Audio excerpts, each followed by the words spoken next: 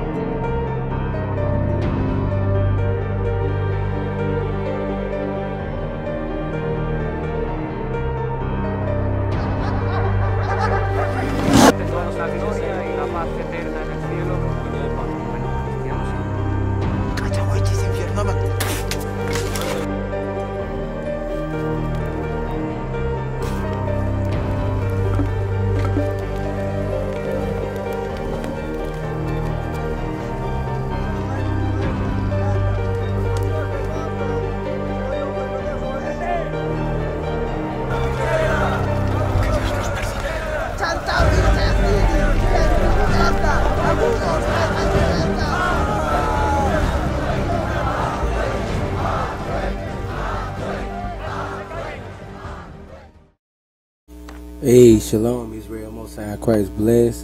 Hey, this Captain Hoshaya. Hey, look, I'm going to do a quick lesson for y'all. 10 minutes of truth. Hey, you know it might be a little bit more. Hey, check this out real quick. My name is Candida Rodriguez Kingbird. I am Red Lake Anishinaabe, Ojibwe. I am here today is recording from Standing Rock, North Dakota. Today is November 14th, 2016. New developments. We have had aircraft flying over our camp for several days, different kinds of small charter planes and what looks... Now check this out right here. This sister right here is a so-called Native American Indian. Or as we tell y'all, the tribe of Gad. Now, it's been a thing going on in, I think that's North Dakota, South Dakota. It's been going on for over a month or so now, and the news been censoring it out. And a lot of y'all ain't been seeing what's been going on. But she said an aircraft just flew. They've been fighting for their land, just like when the so-called pilgrims first came over. A lot of y'all getting ready to celebrate ThanksKILLING tomorrow. And man, y'all need to repent and wake the hell up. Look, this is what they done to the Native American Indians, and they still doing it, y'all. It ain't nothing new under the sun. Check it out. Appears to be helicopters, coming through at night. They mostly come at night and they have their lights off, which is dangerous to other aircraft. They're using this space illegally. They don't have any permits or permission to be using the airspace above federal tribal lands, so they're breaking the law to begin with. Last night, the new development was that there was an aircraft flying over our encampment from approximately 1:40 a.m. till about 2:20 a.m. this morning. Every 2 minutes on the dot, they were encircling the circumference of our camp and doing what we believe to be spraying chemical agents down on top of us. This is an act of chemical warfare. This is an act of terror. So listen to this. This woman, she said they've been spraying chemicals on them. And they said they believe that this is an act of chemical warfare. Now think about when the pilgrims first came. When the pilgrims first came, what they used? They used diseases. You know what I'm saying? They used smallpox to wipe out lots of Native American villages. Let's keep going. Terrorism in the United States by the United States government against the indigenous peoples of Standing Rock and of this encampment. They are not reaching out to the sides where the police department has set up their barriers and their blockades, so we know that they are strategically placing these chemicals on top of us. This morning at 5:30 we came out because we heard the same aircraft passing overhead. It was verified to be a crop duster, and on the underbelly side of it, under each wing, there were 2 hoses which they used to spray down agriculture and poisons on top of different harvests that they're growing and stuff like that. So you see, they said they were spraying down poison and agriculture. I mean, you know, on the agriculture that they was growing. But look, let's keep going. This is an act of terrorism. We're not going to stop. We're not going to stop. We're not going to stop. We're going to keep fighting for the people. We're going to keep fighting for the rights. This These resources belong to our children. This water belongs to our children. This is our future. These kids need this land. They need this water. They need these resources, and they need us to stand and fight and protect them. Don't put this on Facebook. They'll take it back off again. So you heard what this sister said. She said, look, these children need these resources. So it's like, you know, Esau he had already taken everything that they had, because remember, the Native American Indians was already over here before Esau came. They look, hey, this proof in the pudding. These folks the damn devil the Bible speaks of. But a lot of y'all not even aware of this, and you about to sit down and eat them all and take up the table with devils. And but do share this with family. Talk to your family about this. Talk to your friends about this. Spread the news out there. Let them know this is an act of genocide from the U.S. government. This is a terroristic attack. Power to the people, man. We're not going to stop. Stay up. Okay, Israel. Now look, check this out. I hope y'all understand what's going on. A lot of y'all still unrepentant. You about to go celebrate this damn holiday tomorrow called Thanksgiving or ThanksKILLING. And they still doing the same thing that they did to the Native American Indians 500 years ago. I want to go to Deuteronomy real quick, chapter 28. Matter of fact, I want to start with Leviticus 26. Because the sister said this is an act of terrorism. Listen to this. I'm going to show you that they fit the curses. Because you got a lot of people saying that they are not the Israelites the Bible speaks of. Let's start at Leviticus chapter 26, verse 14. It say, but if you would not hearken unto me, and would not do all these commandments, and if you shall despise my statutes, or if your soul abhor my judgments, so that you would not do all my commandments, but that ye break my covenant. So the Most High God told the Israelites, he said, if you break my covenant, hold on, let's see what's going on. Okay, we back on. It say, but if you, so the Most High told the Israelites, if you break my covenant, I also will do this unto you. I will even appoint over you terror. Did you not just hear the sister say this is a terrorist attack? Believe it or not, Esau, or the so-called white man, is the terrorist today. He is a terror to this planet Earth. He said, consumption and the burning egg that shall consume the eyes and cause sorrow of heart. And you shall sow your seed in vain, for your enemies shall eat them up. Shall eat it. For your enemies shall eat it. So look, let's go from there real quick. The Lamentations. Lamentations. Let me see. I'm telling y'all, man, look, it's really time for our people to wake up, man. We're going to go to Lamentations chapter 5. Because remember, she said they're taking their water, they're taking their resources, and their kids need their resources. Let's start at Lamentations chapter 5, verse 1. Remember, O Lord, what is come upon us. Consider and behold our reproach. Our inheritance is turned to strangers. Remember, they thought this was their inheritance according to 2nd Esdras. Let's get that real quick. 2nd Esdras. Hopefully it pull up. Let me see. We're going to go to 2nd Esdras chapter 14. Let's see if I can find it.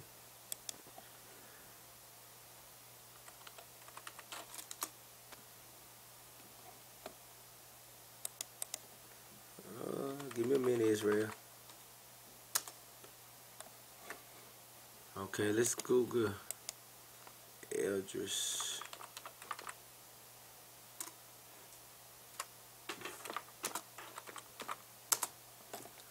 Okay, y'all, we're going to go to 2nd Esdras. I think it's chapter 14. I ain't been here in a while.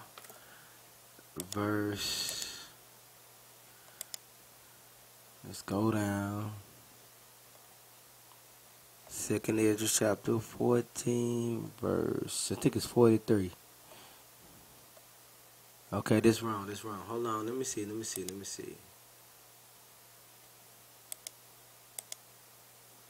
But anyway, they think this is their promised land right here, y'all. And just like they said, look, their inheritance has turned to strangers. Now look, this 2nd Esdras chapter 13, verse 40. It say, those are the 10 tribes which were carried away prisoners out of their own land in the time of Hosea the king.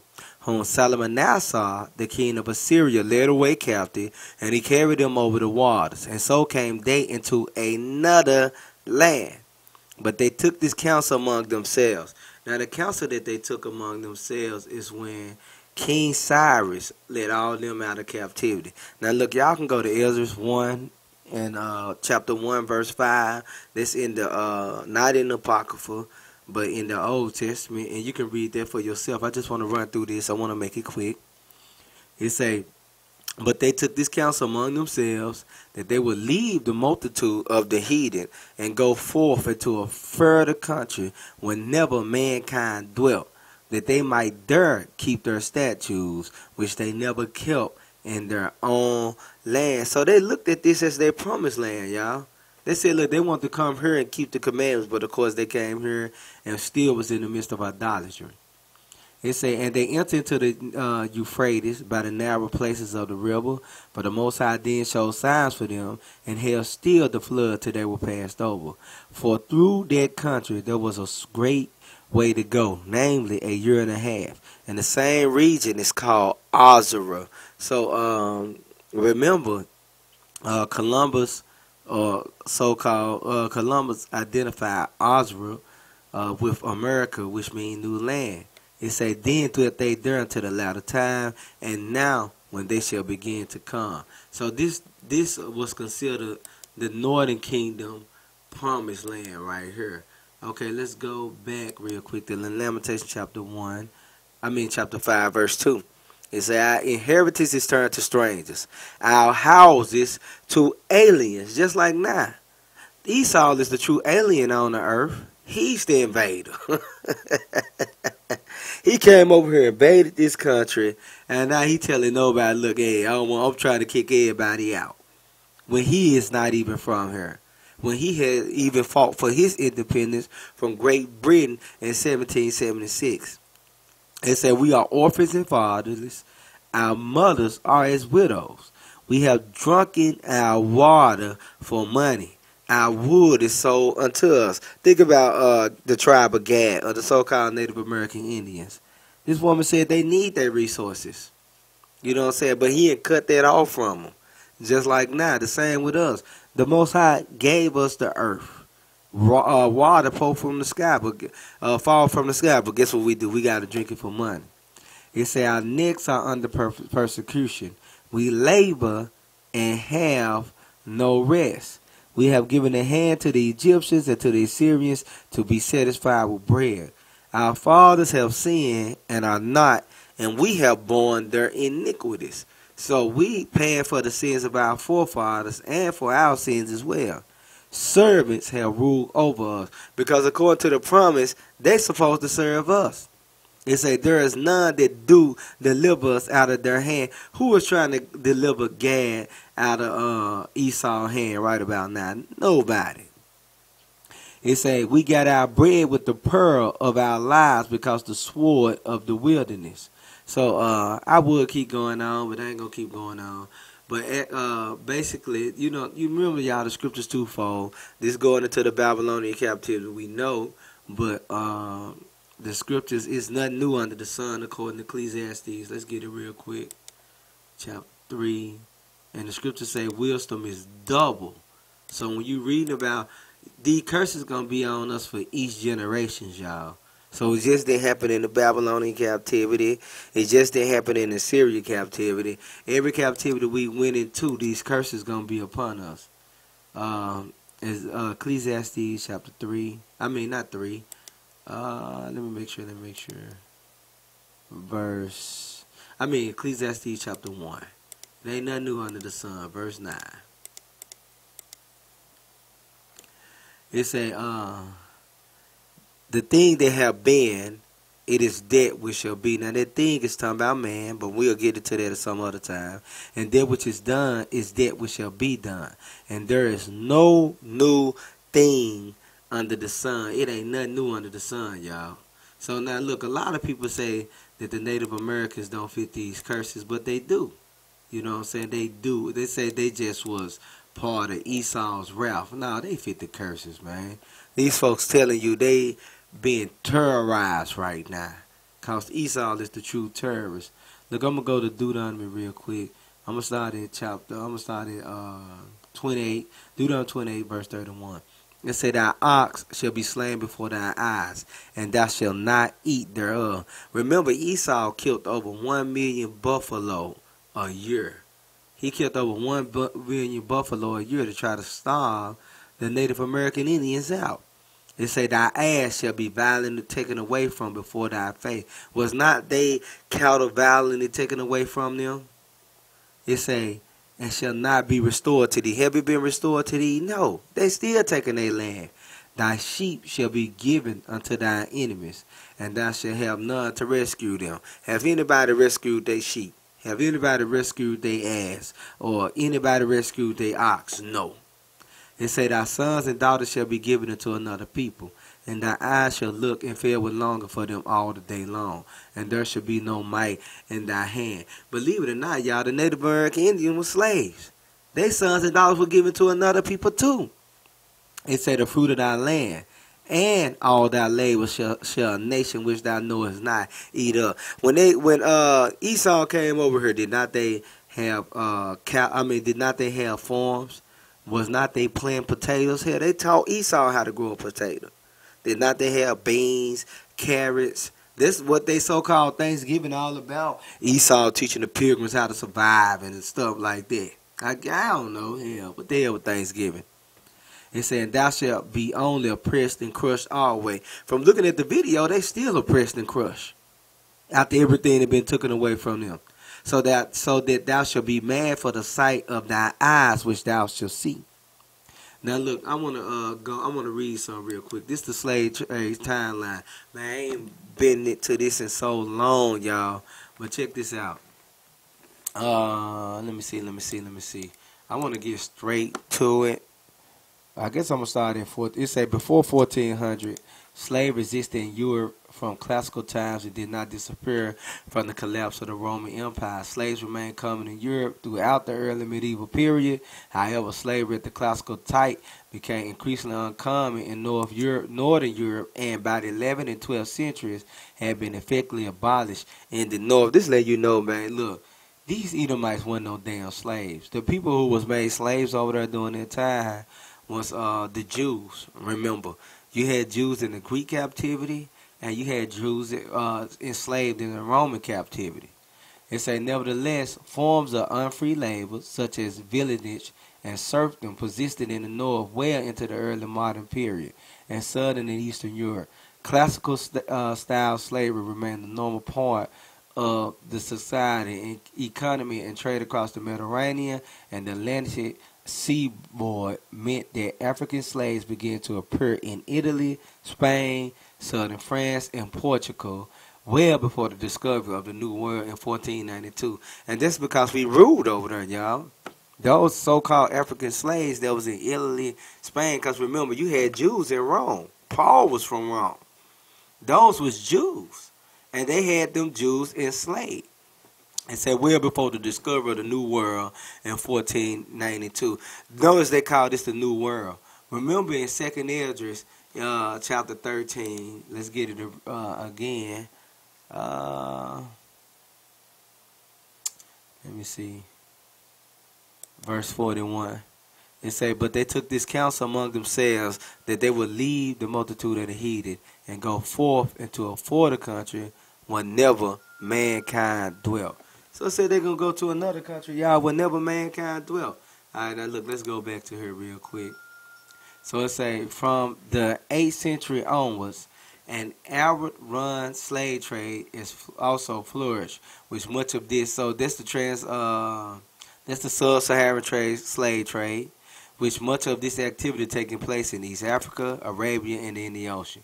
In addition, many African societies themselves have forms of slavery, although these different. It say, these differ considerably, both from each other and from European and Arabic forms. Because what was going on in some of them African countries, it was a lot of them. You had some, you had the Hamites enslaving Israel. You had Hamites enslaved in Israel. And then you had other tribes that used to hire servants or use servants to pay off their debt. So that's why it says different considerably than the European Arab, because they straight up doing us in. But the Hamites was the same, because the Hamites and the Europeans, the Hamites and the Arabs sold us to the Europeans. But look, I ain't going to read the rest of this. I want to get to the point, y'all. Let me see. I just want to show y'all that the Native American Indians were sold on ships. Let me see. Now, as you can see, they started taking Judah far back as 1444. Y'all can look at that right there. I just want to get to the point. I want to just show y'all that they fit the curses and that they was on ships. Okay, let me see. I ain't been here in a while, so y'all just gotta bear with me, Israel. Bear with me. Y'all know I do these shows come from out of nowhere. Here we go right here. It say June 1496. I'm gonna start at 1493. It say November 3rd, 1493. On his second voyage, Columbus again reaches the New World, modern Dominica. On this voyage, he initiated the first transatlantic slave voyage, a shipment of several hundred Taino people sent from Hispaniola to Spain. You see that? He was shipping people from Hispaniola to Spain. Go to Deuteronomy 28 and 68. It said, the Lord shall bring thee into Egypt again with ships. Now, for a lot of y'all that don't know, Egypt is synonymous for house of bondage. Let's go here. It said, I am the Lord thy God, which have brought thee out of the land of Egypt, out of the house of bondage. Let's go right back to Deuteronomy 28 and 68. So as y'all see right here, Egypt means house of bondage. House of bondage. Egypt, out of the house of bondage. Deuteronomy 28 and 68. So we're going to replace Egypt with the word house of bondage. And we'll just read it straight through. And the Lord shall bring thee into Egypt again with ships, or slavery, or the house of bondage with ships. By the way whereof I spake unto thee, thou shalt see it no more again. Talking about your homeland. And there ye shall be sold unto your enemies for bondmen and bondwomen, and no man shall buy you. Meaning no man is going to redeem you. Because remember, if you was a servant, your brother could have redeemed you according to Leviticus chapter 25. But we ain't going to go into that. We're going to stick with the topic. It say, on his second voyage, Columbus again reaches the New World, modern Dominica. On this voyage, he initiated the first transatlantic slave voyage, a shipment of several hundred Taino people sent from Hispaniola to Spain. There are doubts about the legality of their enslavement in Spain. December 8, 1493, Columbus founds the first European colony in the New World, La Isabella, on the island Hispaniola, modern Dominican Republic. Let me see, June 8, 1496. Columbus returns from his voyage carrying about 30 Native American slaves. Once again, there are doubts about the legality of their enslavement. Okay, June 24, 1497. Okay, now I'm going to go to 1499. It say more than 200 slaves taken from the northern coast of South America by America Vespucci. So here go, this who America named after, America Vespucci. And Alonzo D. Hojeda and Saul, apparently without legal problems, and Cadiz. So they was shipping the Native American Indians, y'all. They was shipping them out. Now look, I ain't going to read all this.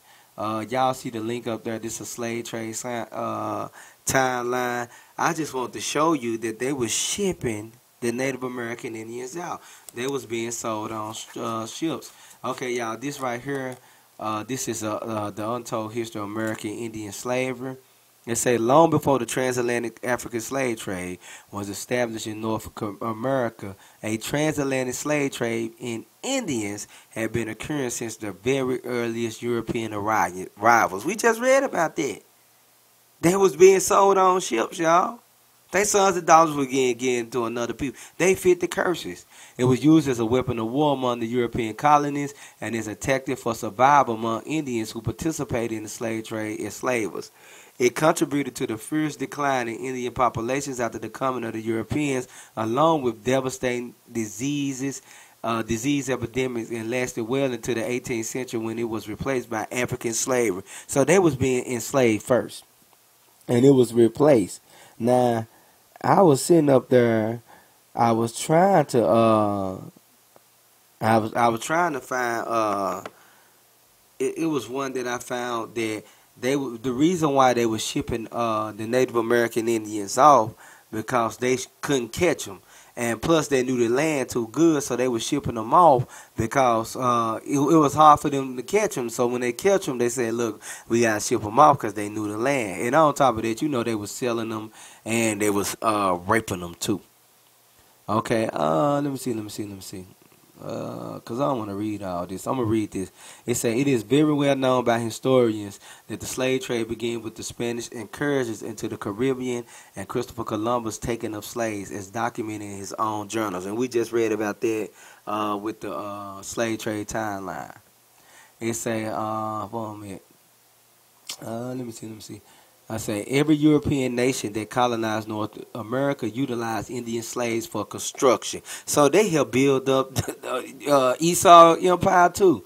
Plantations and mining on the North American continent, but more frequently in their outposts in the Caribbean and in the metropolis of Europe.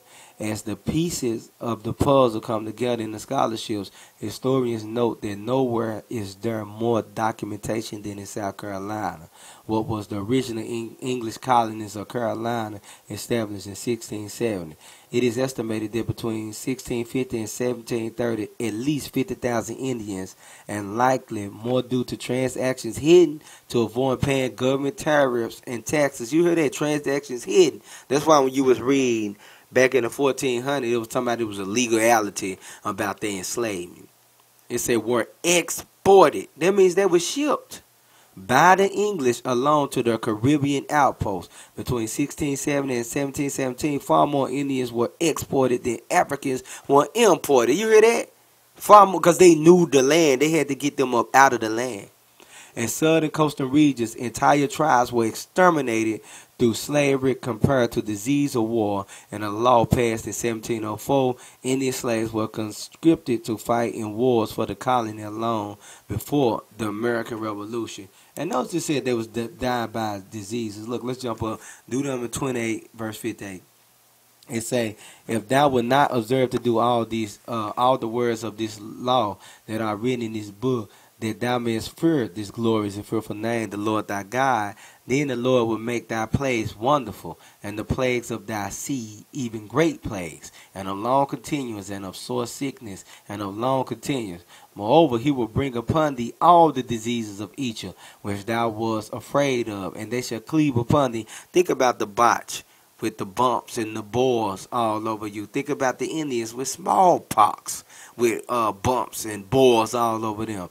It said also, every sickness and every plague which is not written in the book of this law, then will the Lord bring upon thee until thou be destroyed. And was not smallpox, a sickness, and a plague, is that written in the book of the law?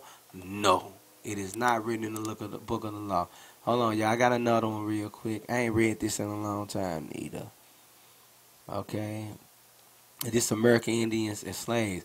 It said when the subject of slavery in America is discussed, many people assume that this is about the 13 million Africans who were captured, enslaved, and transported to the Americas to work on plantations. Yet the history of slavery in America starts long before this. From the very beginning of the European discovery of the American continents, Europeans were involved with slavery, not African slaves, but American Indians. So, man, y'all, I wish y'all need to sit y'all ass down somewhere. For real, though, talking about that they don't fit the curses. They was on them ships, too. You know what I'm saying? I don't want to read all this. I'm going to jump down. It say, the Spanish involvement in the American Indian slave trade started very early. On the second expedition to Americas in 1493. Did not we just read that in the slave trade timeline? 1493. So this let you know, y'all, the facts is adding up right here. The facts is adding up. Okay, let's keep going. It say, on his second expedition to the Americas in 1493, Christopher Columbus enslaved over 500 Native Americans and sent them to Spain on what? On ships. In addition to the search for gold and other riches, slavery at this time was a major Spanish objective in the New World. In 1495, the Spanish, under the leadership of Columbus, rounded up 1,500 Arawak. They selected 500 to be exported to Spain as slaves, 500 to serve as slaves to the Spanish on the island, and the remaining Indians were released. Columbus proudly boasted to the Spanish monarch about the slave potential and its economic benefits. Columbus captured and exported more Indian slaves, about 5,000, than any other single individual. You see that? Man, look, y'all crazy as hell. Look at that. By 1516, the Spanish census estimated that there were only 12,000 Native Americans in Haiti, down from an estimated 8 million before the Spanish conquest and 3 million in 1496. So they was destroying the Native American Indians. So look, go back to do number 28. I'm going to wrap it up. Verse 63. It say, and it shall come to pass that as the Lord rejoiced over you to do you good and to multiply you, so the Lord will rejoice over you to destroy you and to bring you to naught, and ye shall be plucked from off the land whither thou goest to possess it. So look, y'all, look, go to Exodus chapter 20, verse 3. It say, thou shalt have no other gods before me. When you celebrate Thanksgiving, you're in the midst of idolatry. Because after they destroyed our people, they gave thanks to their so-called God, which is Sezra-Bunjer, which is no God at all. Jeremiah chapter 10, verse 1.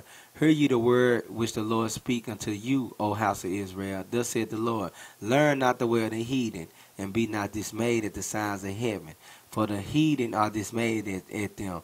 For the customs of the people are vain. God said their custom is vain. One of their customs is Thanksgiving. It's vain. When you read Leviticus chapter 23, the Most High gave us a whole list of high holy days to celebrate. Man, it's time for our people to wake up, man, and quit following the white man holidays, man. That's why in 2 Maccabees, I gotta get this.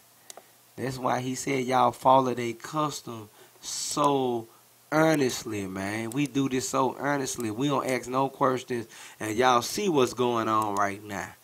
But look, I'm going to tell you what. After I read this, y'all, I'm going to do a part 2. I just want to do something real quick because I know that the day coming tomorrow, ThanksKILLING. 2 Maccabees 4:15, not sent by the honors of their fathers, but liking the glory of the Grecians best of all. By reason, you see that y'all like the glory of the Grecians. You like Thanksgiving, you like Christmas, you like Valentine's Day, you like their glory, the white man glory best of all. Instead of what the Most High gave us in Leviticus chapter 23, when you read about the Passover, you read about the tabernacles, you read about the first fruits, you read about all this stuff. And look, y'all can go to Leviticus 33 and you can read it yourself. You know what I'm saying? The Most High gave us the first fruits, the Feast of First Fruits. He gave us the Passover. He gave us the Feast of Tabernacles. He gave us the Feast of Dedication. So just go to Leviticus 23 and read this. Read all this for yourself. Going back to what we was at. Let me see.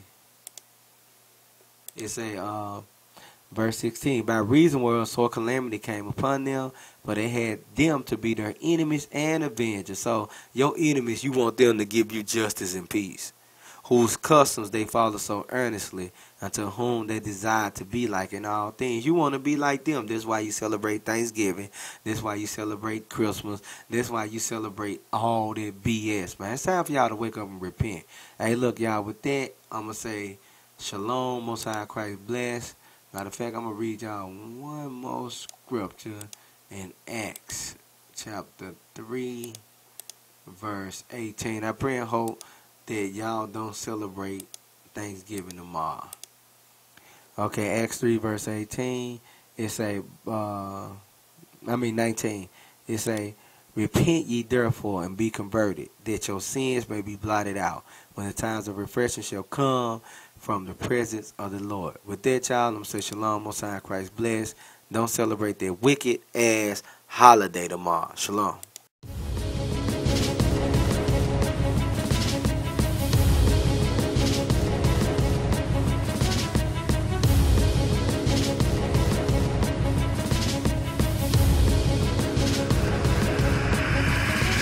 Shalom, Israel. I'm Elder Nathaniel, Israel United in Christ.